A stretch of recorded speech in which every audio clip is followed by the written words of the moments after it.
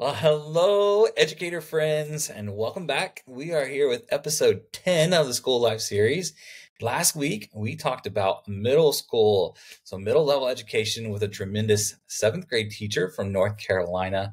I just really appreciated the conversation with David James. So if you have not listened to it, do it now, after you listen here with Nikki and I, but go and listen to it this week. So today we have a super special guest with us. So if you have not picked up on this yet, I like to have really great educators on as guests who are even better humans. And today is the epitome of that. So anybody that knows Nikki will attest she is just one of the kindest, hardest working, selfless humans you will ever meet. Thank In the you. past year or so, I've been lucky enough to call Nikki a friend, and just have her in my circle, and I really appreciate that. So, besides being one of the nicest people you'll ever meet, Nikki is also an elementary dean in Virginia. So, Nikki, thank you for taking the time to talk today. You're going to share your educational journey and some of your passions with everyone. Absolutely. Thank you so much for having me. It's an honor.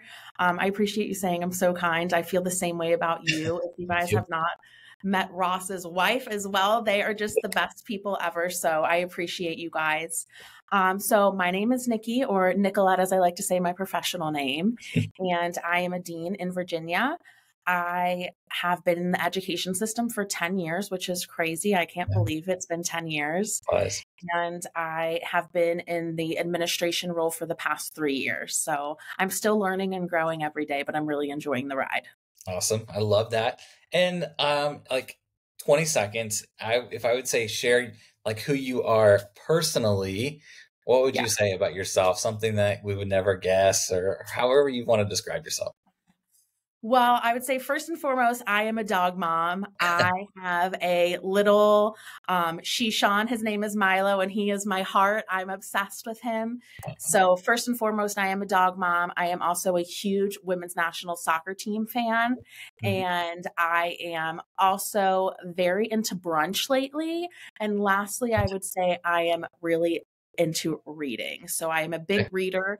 I have a goal to read 2 to 3 books a month this year in 2024. So cross our Well, fingers and you need to do it. connect with Mackenzie because she is like, I don't know how many she read in January, but it was above her goal, and she's just like totally into reading right now. So you guys need to connect, talk books. Oh, And speaking of brunch, so I was in DC in November, and yeah. Nick took us to this coolest little brunch spot. What was that place called?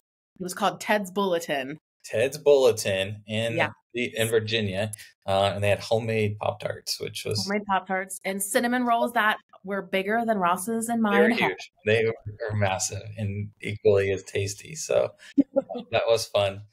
Nikki, let's talk about your journey as an educator. So, like, was there any moment in your life you said, I want to be a teacher, or just, why did you go into education?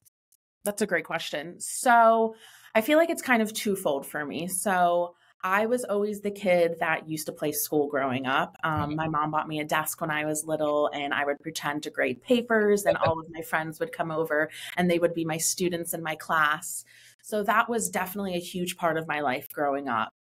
The second part of that is also I had a really crazy elementary school experience. I had some really high highs, but I also had some really low lows. Mhm. So when I was in second grade, my dad actually passed away.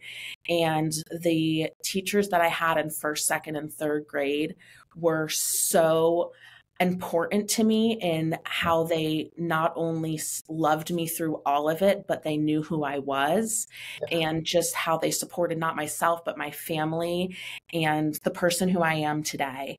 Yeah. So I really can't ever thank them enough for what they did for me. I actually keep in touch with all of them through Facebook and social media. So I really give it not only to me having that drive as a child, but also those really important players in my life in elementary school. Yeah.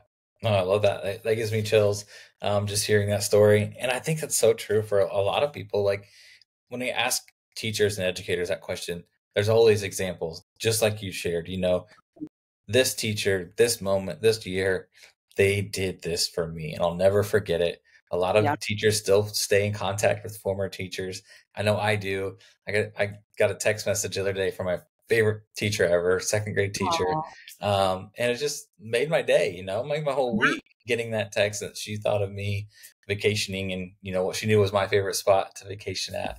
It was just neat. But I think if we ask that same question to people outside of the education, they're going to be able to tell you the same thing, right?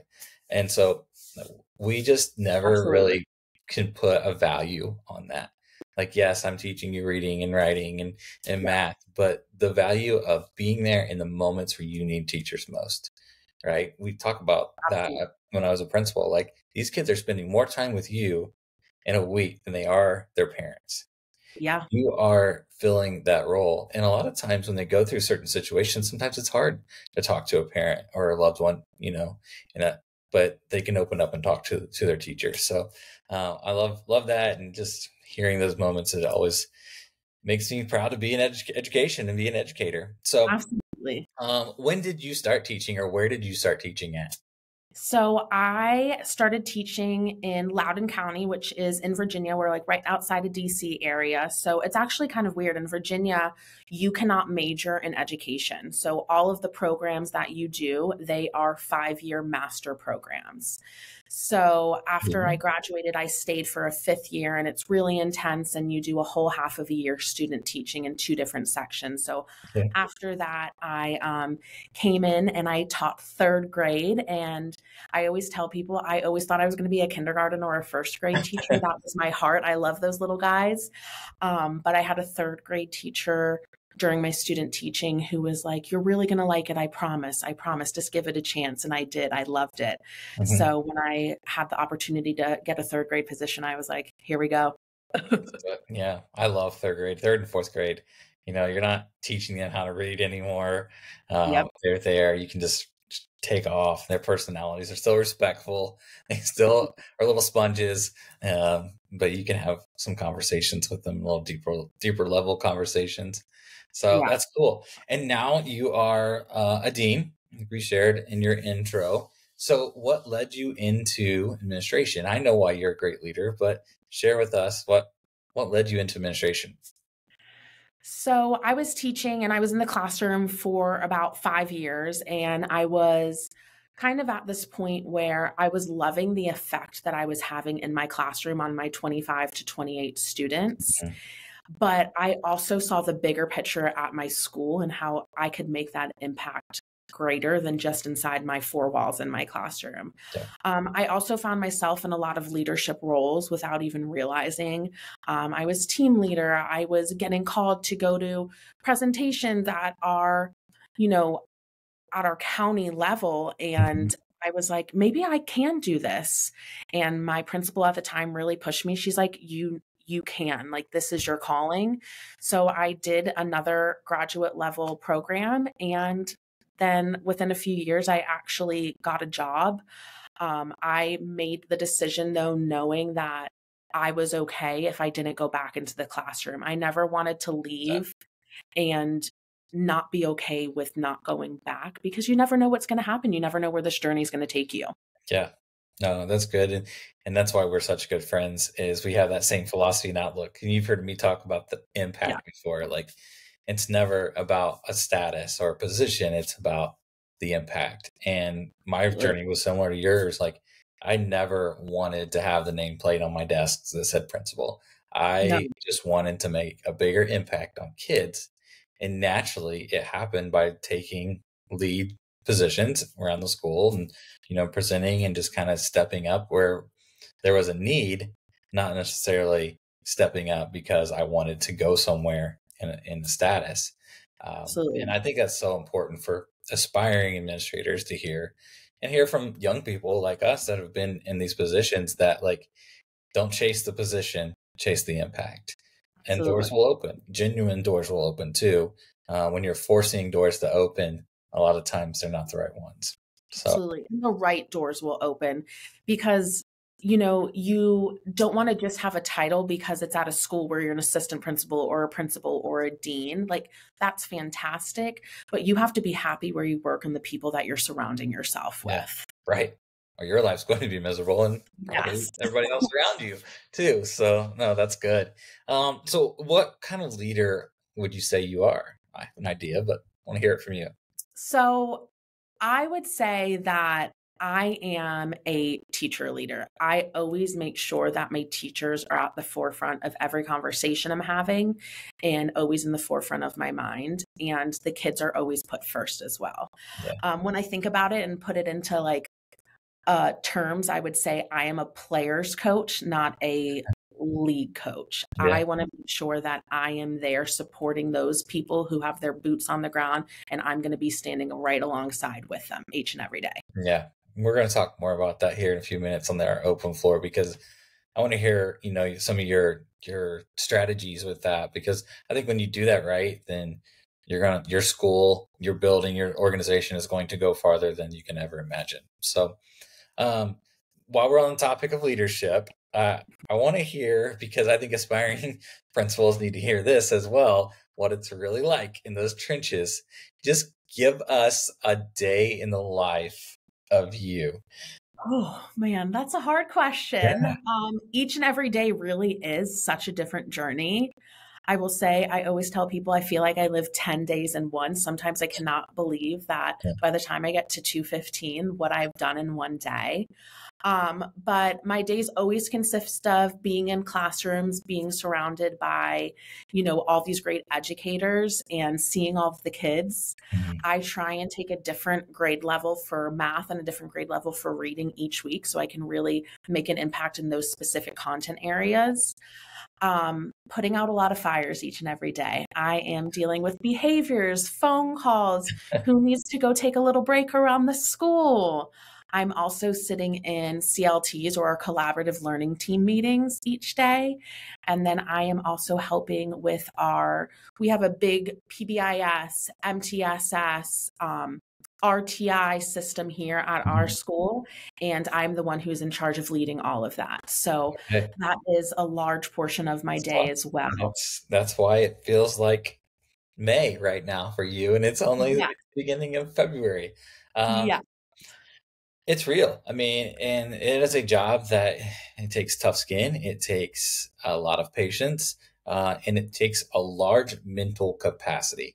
And I've Yeah. tried to explain that to aspiring principals, and they're like, "What are you talking about?" I'm like, the amount of decisions that you make in a day that impact people in their lives is astonishing. And I Yeah. really didn't see that until I stepped out of it. And now that I'm in my role here with School of Life, like I remember when I first started, I was just like, I felt like I had all this time to do things, creative things, and I in the evenings I was able to sit down and play with my kids and not be like distracted or just wore out mentally. Um, and I realized why that was the case for so long when I was a school principal. And so, and again, though, it's one of the best jobs ever because you get to make Absolutely. the greatest impact that you possibly can. And if you're doing it right, like kids are going to remember you for a Mhm. lifetime, and Absolutely. that's such a special feeling. So, Well, and it's keep, important yeah, go ahead. too. I was going to say it's important too because where we are who they see when they walk into the building every day. We are who they see walking around the halls. And I always never wanted to be the leader where they saw me and they would get scared and run Yeah, the other way. I wanted to be the leader where they run up to me and hug me. It was so sweet. This little kindergartner today, he's been having a rough go at it the past few weeks. And he ran up to me today in the hallway. He said, "Miss P, I just love you. I'm so glad to see oh, you." And it just melted my heart. And I was like, it's paying off. yeah, The work is hard, but it's important work, and I'm it is. making that lasting Yeah, impact. and definitely. I think when administration, like you don't see it day in and day out, like your wins, but you see those glimpses of wins, periodically. And when that kid comes back in 3 years and says thank you, or 10 Yeah. years maybe, and says thank you, and you get to see your harvest then, it's so rewarding. But yeah, I remember because I was with you, I was the principal that you're going to see me in a positive light and you're going to Yeah. see me everywhere, right? I remember I Yeah. had this one little guy, and it kind of became a joke after a while. He'd be like, "Mr. Braun, how many Mr. Brauns are there? Because you're everywhere. I saw you this morning at buses. I saw you in the cafeteria. I saw you in my gym class. I was like, I would just use like the Mr. Deeds line, I'm very sneaky. I'm Never know. everywhere. So you never Absolutely. know where you're going to find me. And I might be watching you on the cameras when I'm not right here too. Oh, yes. I always tell them that. Hey, right there. You can see I'm Yeah. watching. So, next question here. Love this question that I ask every episode, but who has influenced you either in your personal life, professional life, both? You can answer that however you'd like. Okay. So I'm going to do one for each. Is that okay? Absolutely. So in my personal life, I would say definitely my grandma. My grandma is a wonderful, beautiful human who has really helped foster my confidence in myself. I'm not a shy and meek person on the outside, but on the inside I can kind of feel that way. And she's always encouraged me to just be myself. She tells me I'm funny, I'm beautiful, I am the best. She sends me text every morning, I love you, you're the best, most beautiful granddaughter ever. So those things are so little, but they're so impactful for me. And I'm 32 now and she still does it. So I cannot ever thank her enough for the lasting impact that she's had on me. Everyone needs somebody like that in their life, just Oh yeah. in their corner, lifting them up. So Oh yeah. good.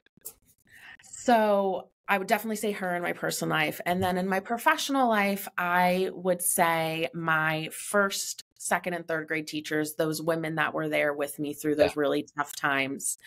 Um, I can never thank them enough for what they did for me. My first grade teacher was just such a bright, shining light to me, and she knew me before and after.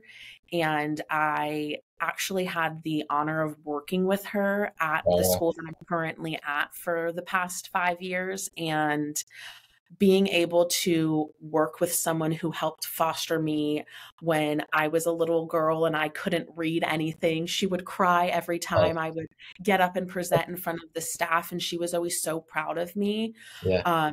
Just the text that she'll send me every once in a blue moon, they really do have that lasting impact. So I would say definitely those teachers for me.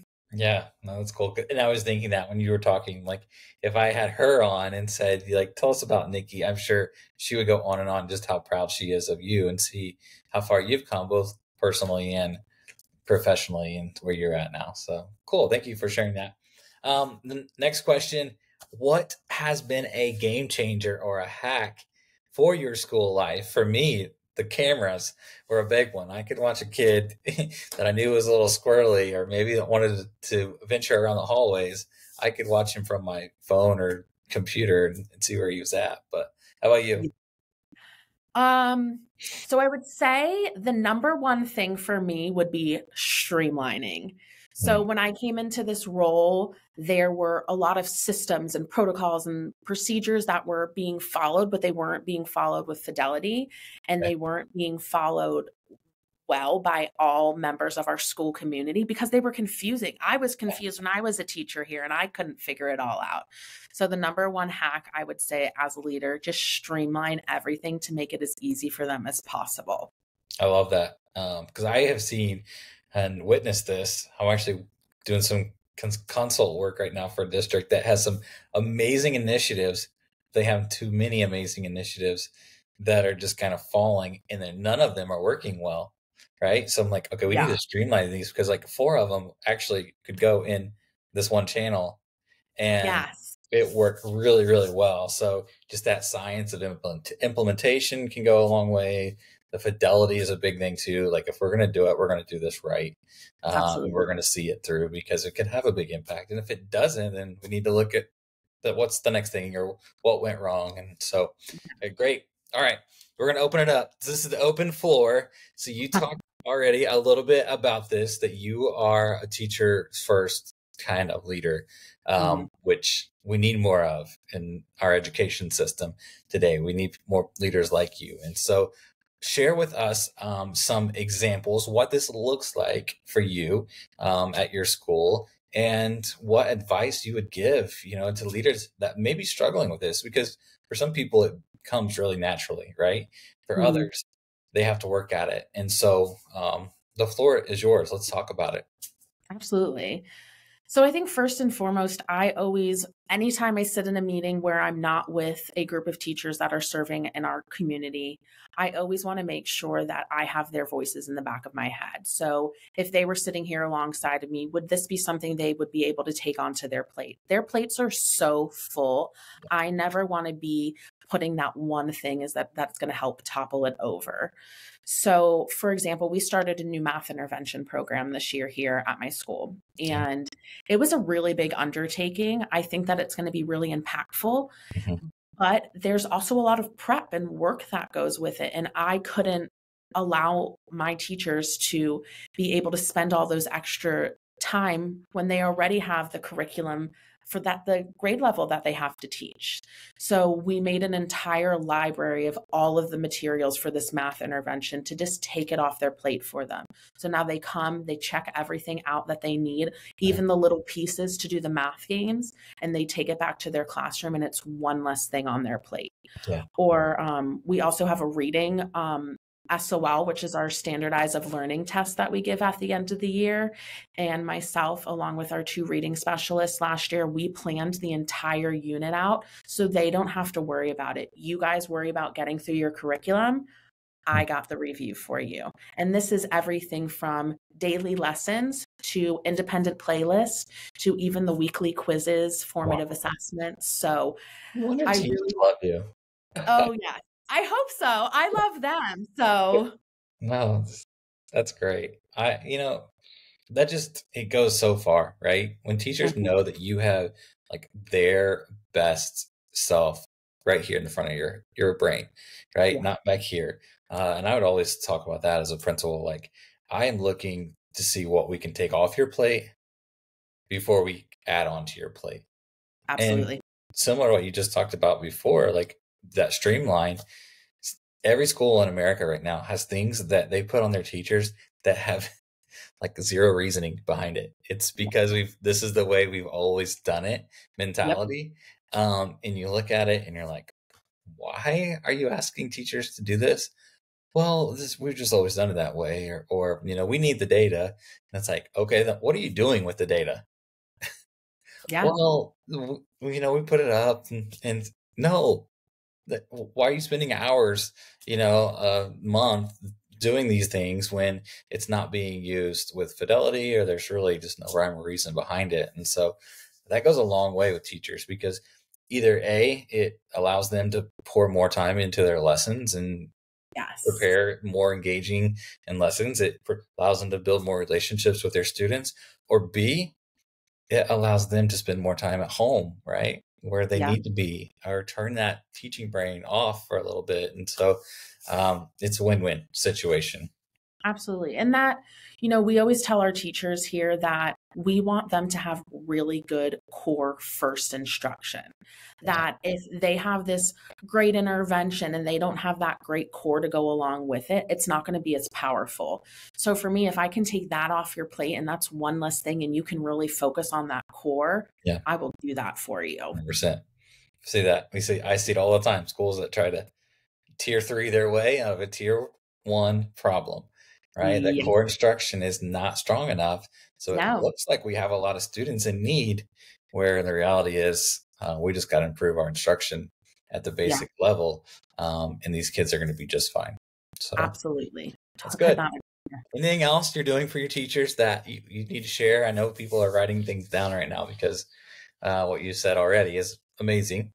Oh, well, I also love to do like on Friday every single week I have little postcards. So at our school we send postcards to our students, but I like to send postcards to our staff. So I just put them in their mailboxes Yeah. or I tape them to their door, but every Friday I make sure that I do 2 to 4 postcards and just thank a teacher for Yeah. something I've seen them do throughout the week.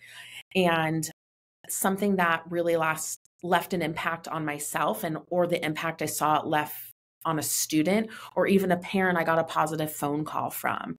Yeah. And it's so cute when I go into the classrooms now. I see a lot of them still have them taped on their door or on their bulletin boards. And I know it's important to them. And it fills my bucket being able to do that. So I can only imagine what it's doing for them. Yeah, absolutely. This is a thankless profession.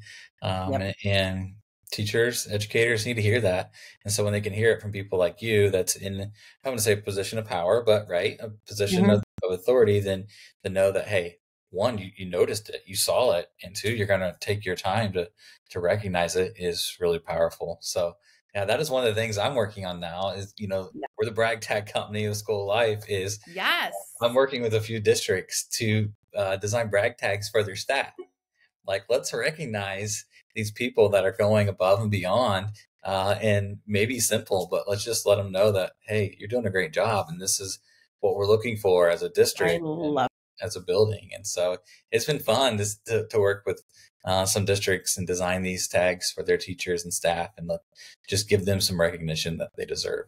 So Absolutely. And it's so important because they're the ones that are serving these kids every day. yeah, They're with them for those 7.5 hours. And it's so important for them to feel valued as well. So if there's one, 15-minute part of my day that I can write them a little note and give them a little pep in their step for the yeah, rest of the week, I love to do that. take it. I also wanted to mention, so our staff lounge was our Um, meeting place for so many years. we And Nikki and I presented together last year, oh, right? At Get Your Lead yeah, On Nationals. And I remember this being part of our coaching your culture session. So yeah, talk about it. yeah. So it was the island of misfit toys in there. I mean, our table literally went like this. Oh We yeah. couldn't sit in the middle of it. We didn't have working microwaves, like one worked, one didn't. And it was sad. You would go in there and it was not a happy, joyous place to be. So I spent a lot of time over the summer and we got a little team together and we painted it. A fresh coat of paint can make a whole place change. We also worked with some local businesses and our PTA to get some new furniture in there. My mom works for a great company that was actually redoing their offices at the time and their Yeah. conference rooms. So we gladly took the chairs that they were going to put in the trash Yeah. and took them all over to the school. And that was a project 2 years ago. And then this past summer, we noticed the same thing with our meeting room Mhm. because we're having meetings in there and we're doing really important work in there. And we wanted it to be powerful and we want it to be a place for us to be joyful, but also do that hard work. Yeah. So we, every month, I order snacks with our PTA and I made sure that it's colorful. I put pictures of us and I want to make it comfortable for everybody. Yeah.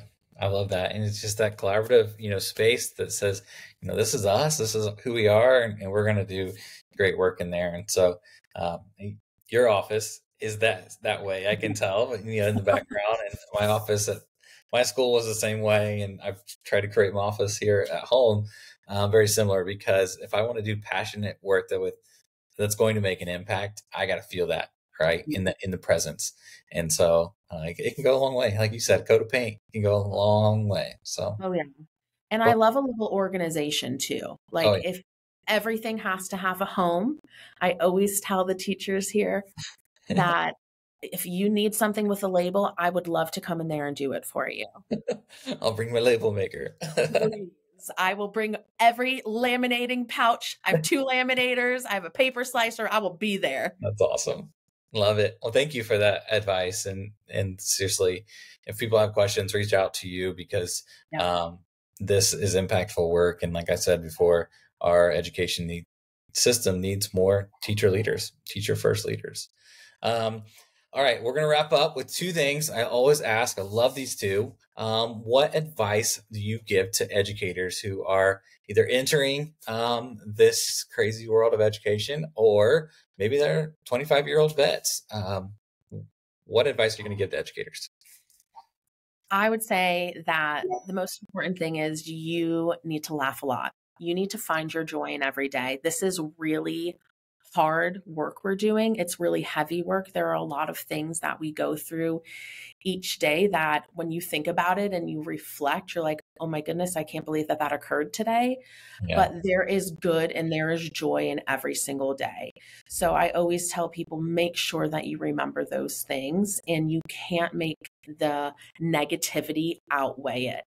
And if it starts to do that, then we need to take a step back and make some adjustments to make sure that we are still finding that joy in each and every day. I love that. Yeah. And that's important, is seeing it, realizing that joy is gone, and what adjustments do we need to make?